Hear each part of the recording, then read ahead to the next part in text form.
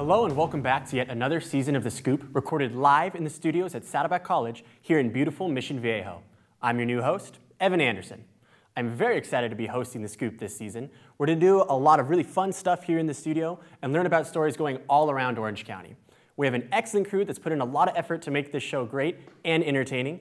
So without any further ado, let's get this show on the road. Now, today's show is going to be a lot of fun.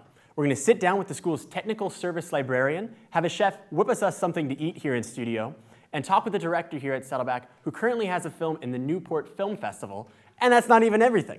But before we get to any of that, let's get caught up in some local Saddleback news and see what the campus has been up to.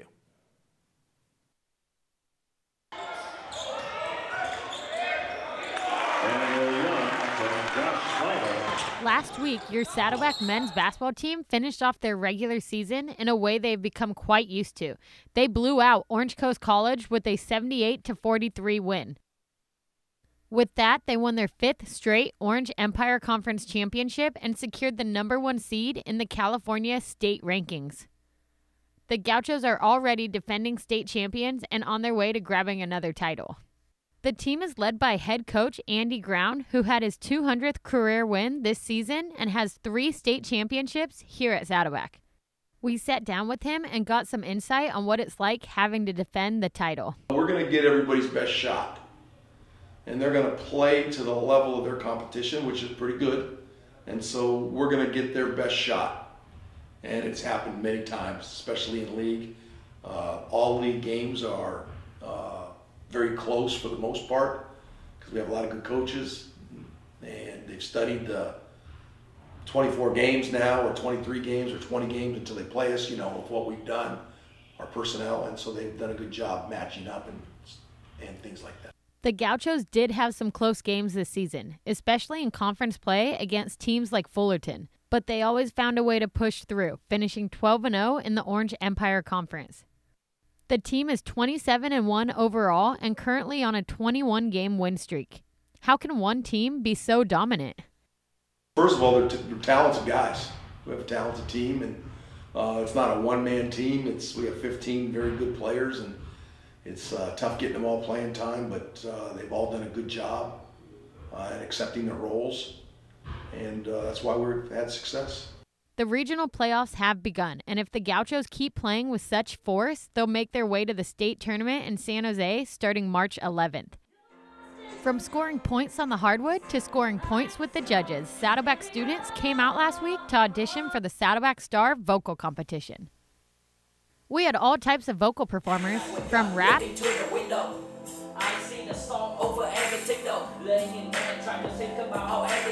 to international opera. Every student that showed up to the audition had to fill out a quick questionnaire, then had the opportunity to sing for the judges.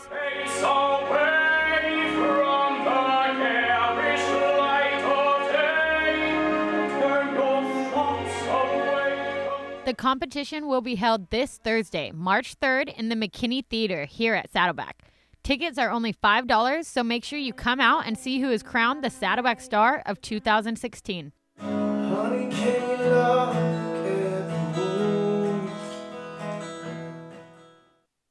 It's amazing how much talent the students here possess. Our team also just had a big win their last game, and they play again soon, so fingers crossed for the hot streak to continue.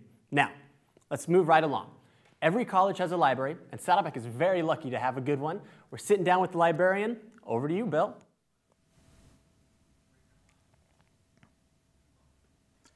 Thanks, Evan. We're pleased today to have as our guest on College Talk, Lydia Wellham. Lydia is a technical services librarian at the Saddleback College Library. Lydia, thanks for being with us here today. Well, thank you for having me. You're so welcome.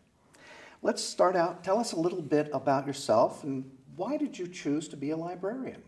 All right, well, I'm the technical services librarian here at Saddleback. I've been here for about 4 years, and I went into the library profession because I wanted to help people. I wanted to have a profession where I felt like I was making a difference in people's lives. And being in connection with students and everything. Definitely, yes. It gives me an opportunity every day to connect with students. You're in a great spot.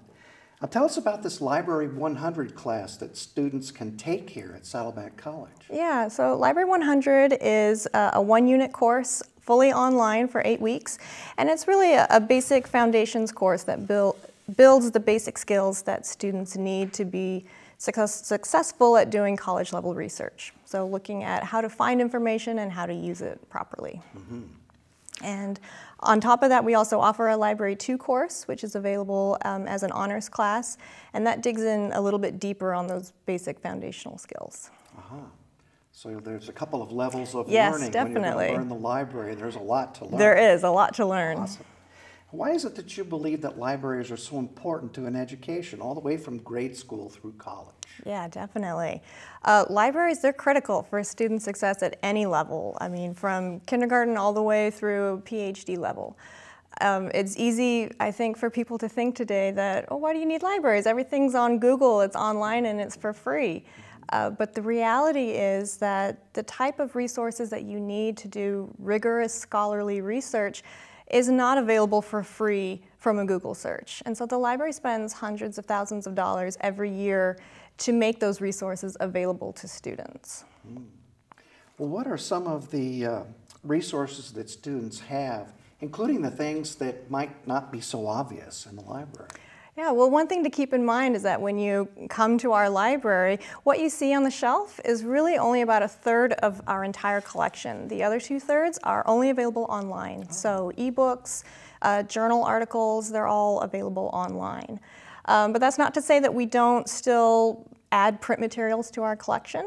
One of our most popular resources is our textbook reserve program, which is where the library purchases the textbooks that are used in Saddleback classes, and we make them available to students, usually for about 2 hours at a time. And that's a great resource because textbooks are extremely expensive, and it's a great burden on our students, and so we take that upon ourselves to make those available to students. Mm-hmm. What are the benefits then of having this online library for students to be able to access all these resources? Yeah, well, when you look at the number of online courses that we offer at Saddleback, we really need to offer all of our services online because we have students who take classes who may never step foot on Saddleback, on our campus. So we need to make those resources available online. But when we do that, we're really helping all students. Students are, they're busy like everyone else, and so they don't always have time to come to the library when we're physically open. But by having resources available online and services online, it helps everyone. So you might be working on a research paper and you have a question about how to find information, but you don't have time to drive all the way to campus and find a parking spot and deal with that. So you can just hop online and chat with a librarian right there at home, or you can take a library workshop at home. So they're really, it benefits everyone to have our services online. That is awesome. Technology has really changed libraries in a positive way. Yes, definitely. It's also added some new challenges, though. There's so much information available to people now because of the internet, and it's really up to each and every one of us to evaluate all the information that we read, which creates a burden for the students, but it's definitely a fun challenge. Well, Lydia, thank you for coming in to talk with us today about that very interesting story. We appreciate that. And students, check out those library resources available to you. Evan, back to you in the studio. Thank you, Bill. And a very special thank you to Lydia Welland for taking time out of her busy schedule to come down and sit with us. The library is located in the LRC building if you're interested in checking it out. Also, check out the school's course catalog for all the courses they offer. Now it's time to take a quick break. When we get back, we're going to do some cooking.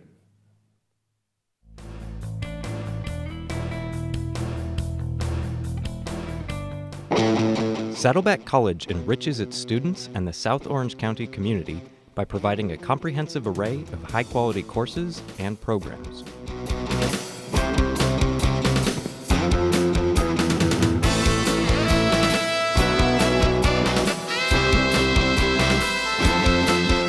We foster student learning and success in the attainment of academic degrees and career technical certificates, transfer to four-year institutions, and improvement of basic skills. We dedicate ourselves to excellence in academics, student support, and community service. We hope Saddleback College will be your first choice.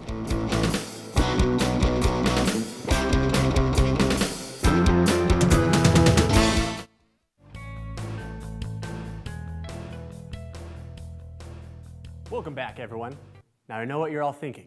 Wow, that boy really needs to get some meat on his bones. Well, we're in luck. Just so happens that we're joined today by Chef Randy Gubala, who's going to do a little cooking for us on the show today. She's over with Andrea right now, so let's not waste any time.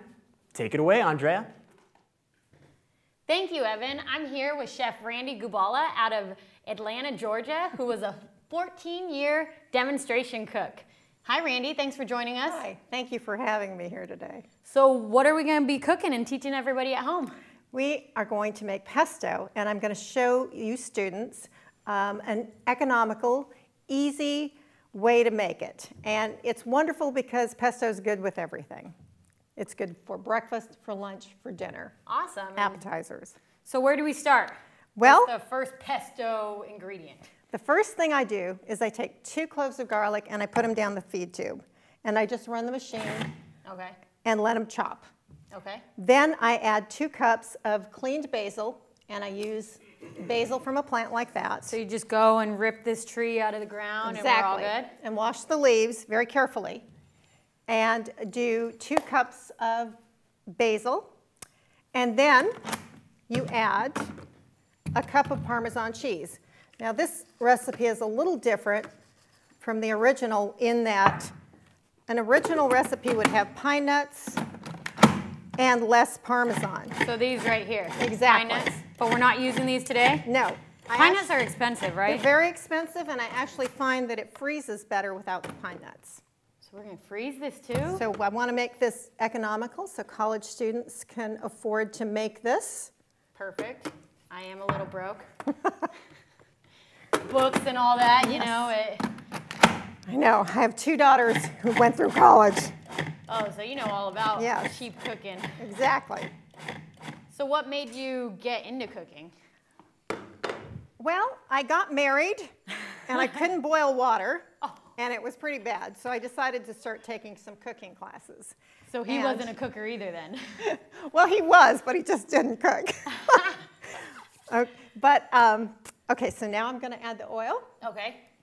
So what you do, as you're putting the stuff in the Cuisinart, first thing you're going to do is you're going to put the 2 cloves of garlic, and then you're going to add the basil, pulse it, add the Parmesan cheese, and then turn the machine on. Just going to do this. So just slowly adding it in Yes. as the machine's going? Yes. Until it's just all done? Okay, look at that color. It's getting a lot lighter. Is that because of the oil making it lighter and the cheese? Well, it's incorporating everything. It's kind of like a slow, steady stream is a way of making a mayonnaise. So it's just incorporating all the ingredients. Okay. Oh, you can already smell it. Too bad all these cameras don't have any smell on them because I know people at home would love this. So I'm just checking it for color. Oh yeah, that's beautiful. Consistency. Very beautiful. Oh, It's got a beautiful green color. Oh, that smell. And then I'm just Smells going to... amazing.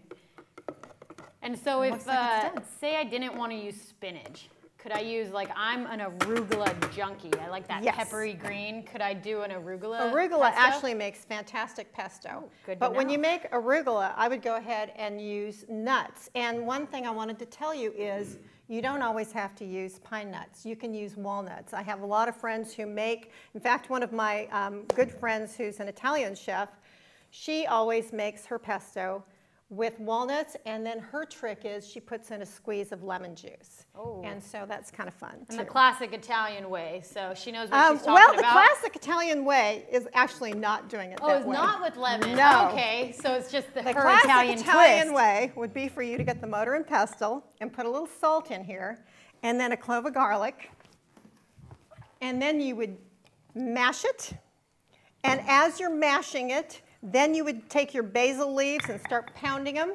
Then you would add some pine nuts, and then some olive oil, and the last thing you would add would be the cheese. So that would Okay. be the last thing that you would do. So if you want to And you get just- traditional, you get Exactly. one of these babies. And there's still some chefs out there today who who love to do it like this. I think it kind of, they can beat something out. It makes them feel good.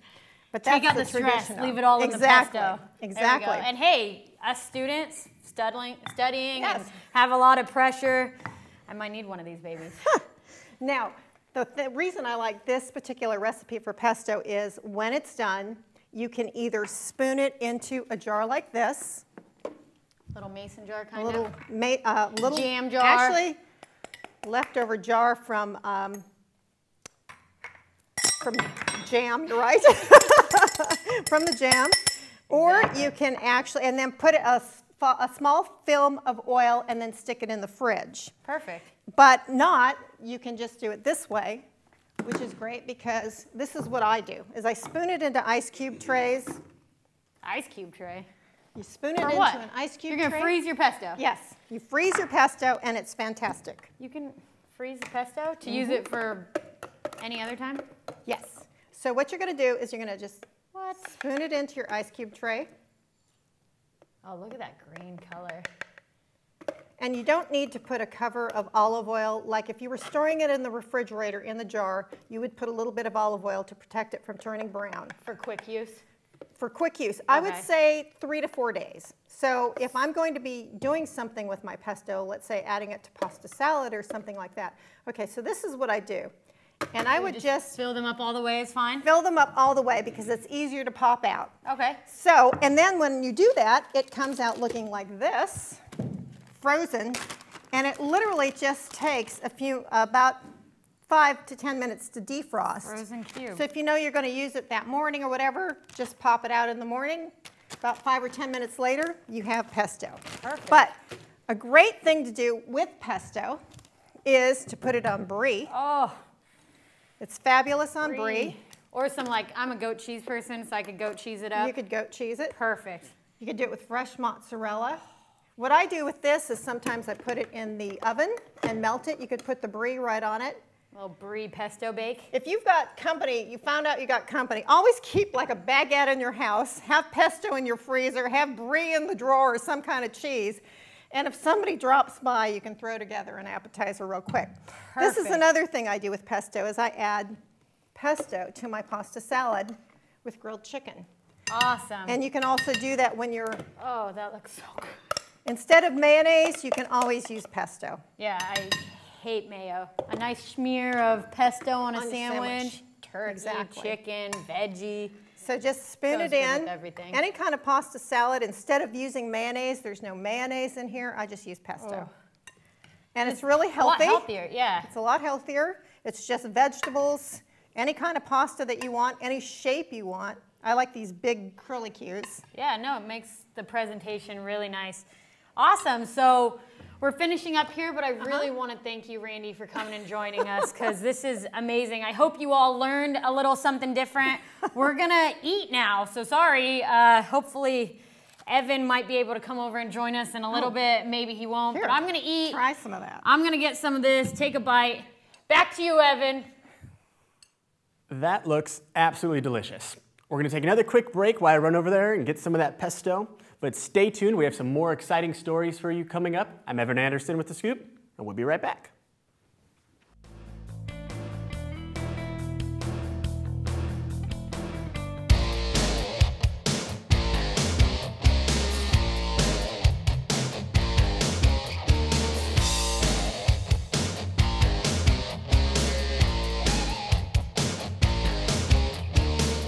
We hope Saddleback College will be your first choice if you seek a dynamic, innovative, and student-centered post-secondary education.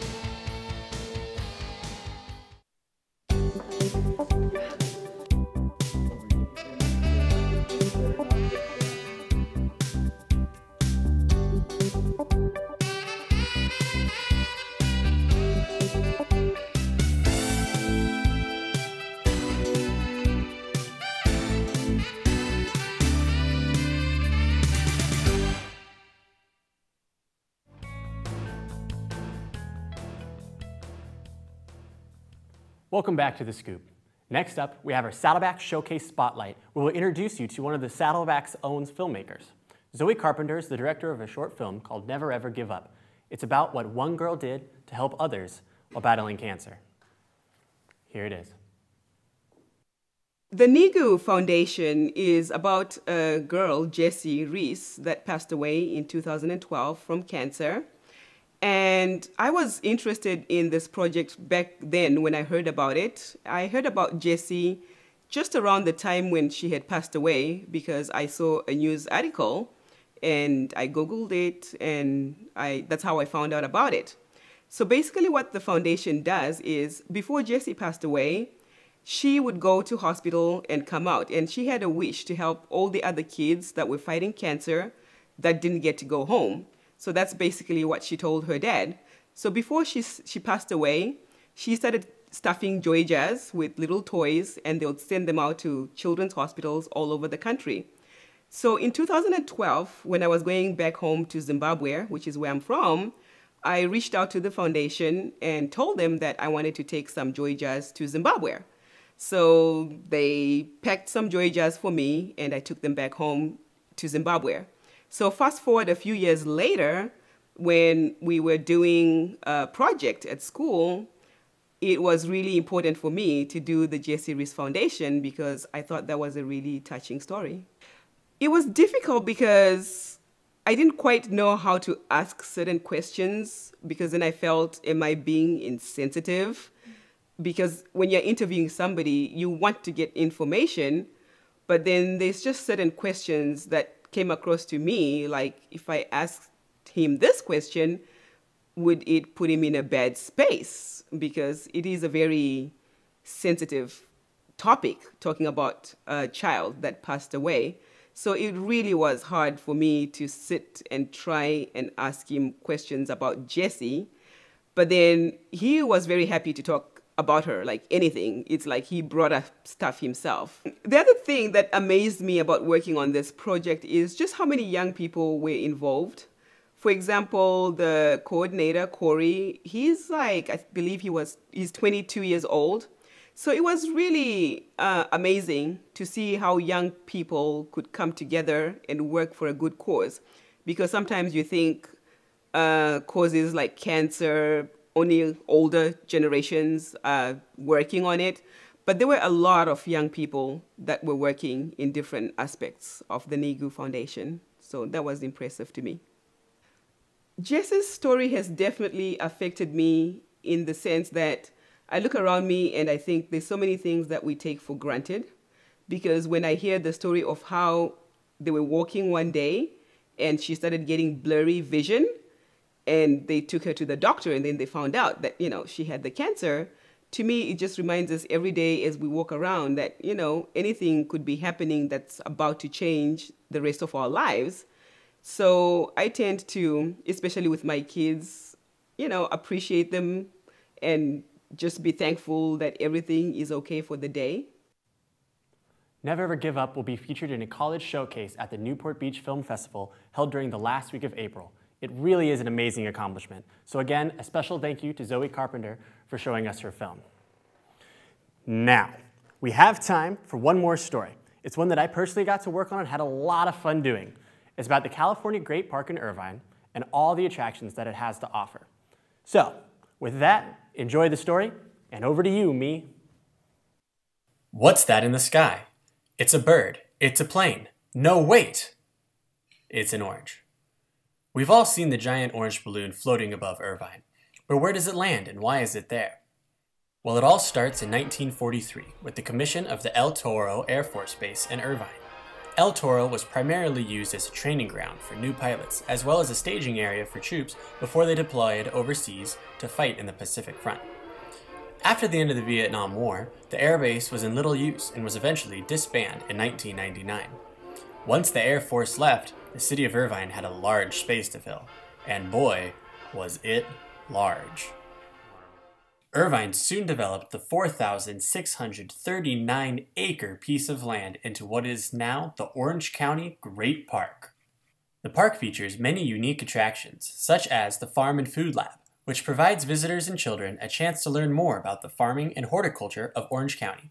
They have a chicken coop, as well as a few more curious creatures crittering around the farm. Another main attraction is the Carousel, which features hand-painted scenes of Orange County, as well as artwork inspired by vintage orange crates. The carousel reaches speeds of 4.5 miles per hour, is handicap accessible, and can carry up to 36 passengers at once. Across from which, visitors can also enjoy a free art gallery. Currently, the gallery is showcasing artist Mike Silkey's collection, where he uses stacked books as his canvas. Mike has had thousands of books donated to him over the years from various libraries, all of which he utilizes in his art pieces. Currently, over 40 of these pieces are on display here at the Great Park, available to view until April 10th. And of course, across from the hangar which serves as a memoir to the old base, is the famed orange balloon. Contrary to popular belief, it is not, in fact, a hot air balloon, but instead a massive 118-foot tethered helium balloon, the first ever of its kind in the United States. Under the balloon hangs a round enclosed cage which allows riders to safely float into the sky by simply stepping inside. Once loaded, the tether is unlocked and the balloon gently begins to rise silently into the air. Once the balloon is at its maximum height of 400 feet, riders can move around the circle to enjoy the full 360-degree view of Orange County. Rides typically last 10 minutes until the balloon is pulled back in for a perfect soft landing every time. If you're interested in a ride, swing by the Visitor Center to purchase your tickets and learn about the other events that may be happening at the park that day. Children under 18 and accompanied by an adult ride free. So if it's a sunny California day and you're wondering what to do, why not swing by the Orange County Great Park in Irvine and enjoy its rich history, unique attractions, and maybe leave your worries behind and go for a balloon ride. Getting to go to the park really was a lot of fun. Parking is free and balloon rides are only $10 per adult. Plus the art exhibit is free as well. It'd make for a great date or family day. I would highly recommend checking it out. And with that, it's time to wrap up this episode of The Scoop. I want to give a very special thank you to librarian Lydia Wellen and Chef Randy Gubala for joining us in the studios. Congratulations to Zoe Carpenter for her film, and good luck to our basketball team in the playoffs. I'm your host, Evan Anderson. I'll see you next week for another episode of The Scoop. Thanks for tuning in, and have a great day.